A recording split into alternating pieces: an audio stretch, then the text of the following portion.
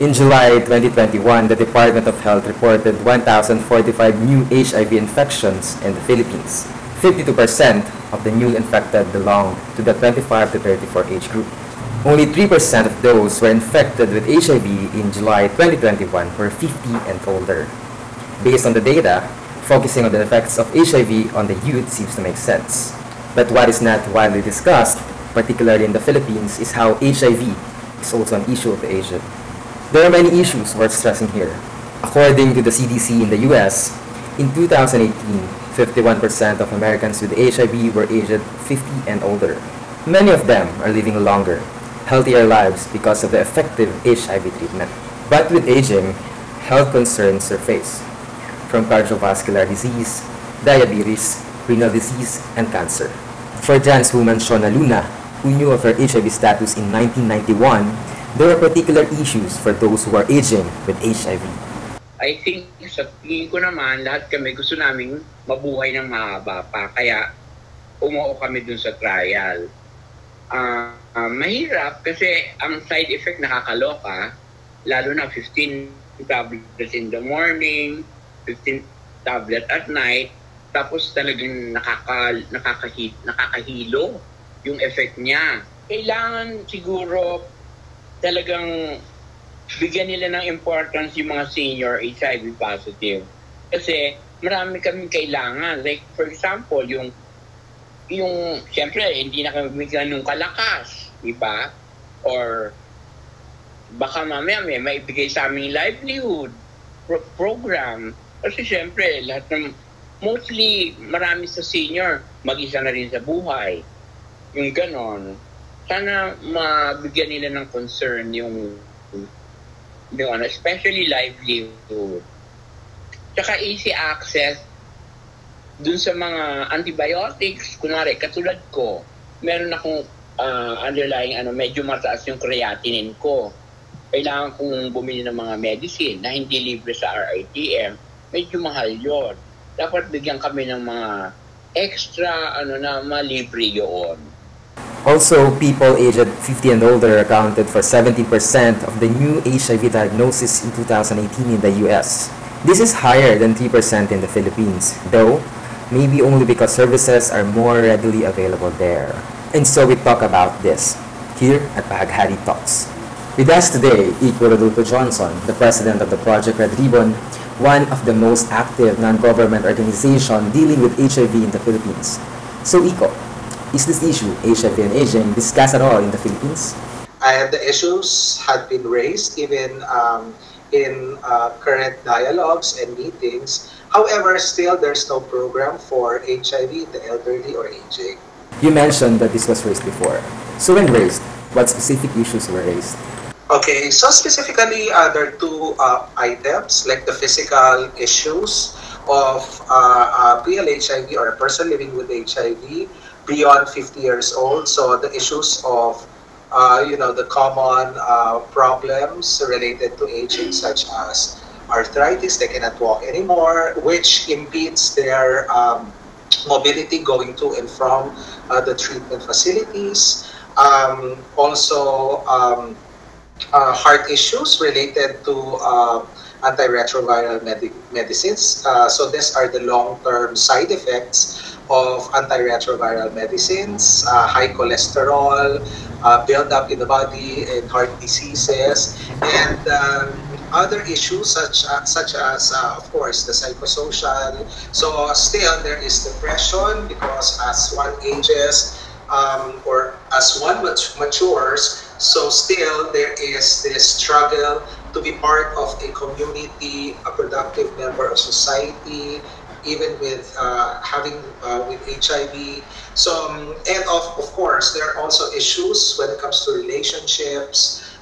Those who don't have beyond 50 years old, they still don't have a partner. So those come in the picture when it comes to HIV among the elderly or during the aging process. Considering the limitation in the current responses, how do we make sure these issues were highlighted? And what do you recommend to address these issues? We have to continue pushing for reforms and inclusion in the different policies in the government, so that those who are beyond 50 years old can have access to more benefits for people living with HIV, for them to have programs related to the elderly, specifically for the elderly. So the issues of the elderly is different from the youth, the adolescent, and the adults, and even children. So we have to identify these problems and create more programs. What's important here is we have to continue on pushing for reforms, continue talking about it, so that programs can be made, and these issues can be addressed. What role should those who have aged while living with HIV play to increase awareness on these interconnected issues? And for you, are these people given the opportunity, at least locally, to raise their issues? Okay, so they have more experience, number one. So they have a big role in providing information and awareness, specifically to the key affected population and the general population, number one. Number two, they have more experience when it comes to the struggles that they have experienced. Of course, when you talk about them having HIV, most probably they have already 20, 30 years of experience, so wide range of experience in dealing with stigma and discrimination, and problems when it comes to treatment. So they have a big role in influencing and encouraging and making people aware about HIV. And number three, they have a role because they experience from the past different problems which are still ongoing, which are still happening up to now, and they can also be the voice of the community, so that more people will be aware and more people will be engaged to the programs of HIV. How do we then make sure they are given the opportunity to speak about their issues? Their voices need to be heard, but not only during talks as they needed, but they also are needed to create more programs for their own population, for their own community, the elderly community, so that we would understand their struggles. We would understand that there is a silent voice that need to be heard, so that more programs can be created. So kakulangan din ba ito ng CSOs? And how do we then encourage the government and the CSOs to do more? Of course, because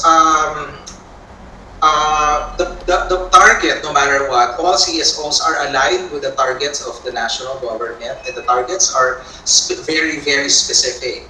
MSM, transgender, in a certain population. So they are targeted towards the age range with the highest cases.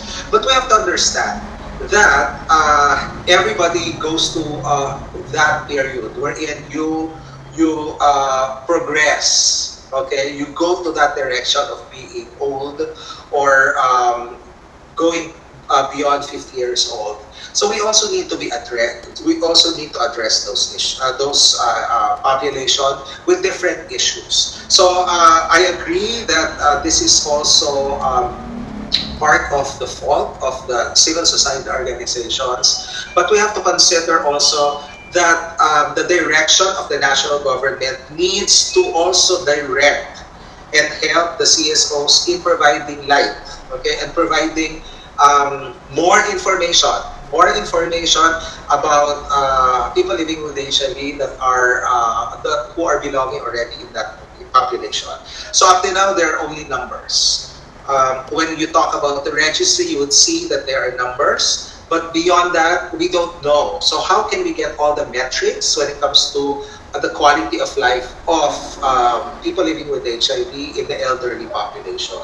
So I think it's not only the civil society organizations that are at fault here, but also the national government that doesn't have all the information that can be provided to the civil society organization. If we can work together, we can build more programs, and we can understand the actual situation, the actual quality of life of people living with HIV in the elderly community. It's more about knowing them, okay? Understanding, getting to know more of them. So in the same way, it's like monitoring their quality of life. We need to understand, like what I said, we need to have metrics to understand their quality of life. Can be physical, can be psychosocial, can be spiritual. What's important is we understand them. We know how to gauge their quality of life. That's a problem when it comes to the people living with HIV community per se.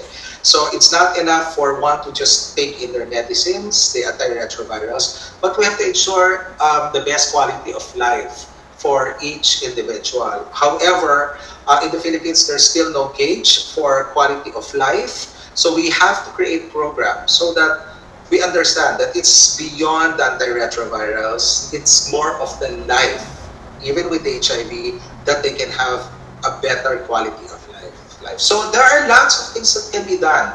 What we need to do is a simple step. We can do a lot of reforms if we understand what are the struggles of people living with HIV, the elderly population. If the voices of the elderly PLHIV can be heard again, and if they can unite and have a strong position as to their needs and what else they can do to help the society and become productive once again. In the Philippines, over 80% of the newly infected are under 35. Considering that HIV is still considered an issue that predominantly affects the young in this country, for you, is there a right time to talk about HIV and aging in the Philippines? Today is the right time. That's what I can say. Today is the right time. There's no other time but today. So we have to understand, we have to break that mentality that we just have to focus on one population alone and then forget the rest. Remember, the youth will age no matter what. Everybody, every individual will age. Are we going to neglect them tomorrow? Are we going to forget them because we helped them today? I think the dialogue should start today. I believe the movement should start today. The program should start today. The reform should start today. So we have to make sure that no matter what, we can do it today rather than tomorrow because tomorrow may be too late.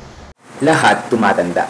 Isa yan sa mga kasabihang madalas banggitin ng mga Pilipino. Isama natin sa kasabihang ito ang mga people living with HIV o PLHIV dahil hindi lahat ng may HIV ay agad-agad namamatay. They survive and thrive in spite of their HIV status. But the surviving and thriving can only happen if HIV-related services are provided specifically to those who are aging while living with HIV. Dahil may mga pangangailangan sila na hindi natutugunan ng existing efforts. Kaalaman tungkol sa karagdagang sakit ng tumatandang may HIV, epekto ng matagalang paggamit ng ARV, issues related to growing old alone, at marami pang iba. Kung hindi man ito mabigyan ng agarang solusyon, kailangan itong pag-usapan bago pa lumala. And that's what we're doing here at Maghari Talks.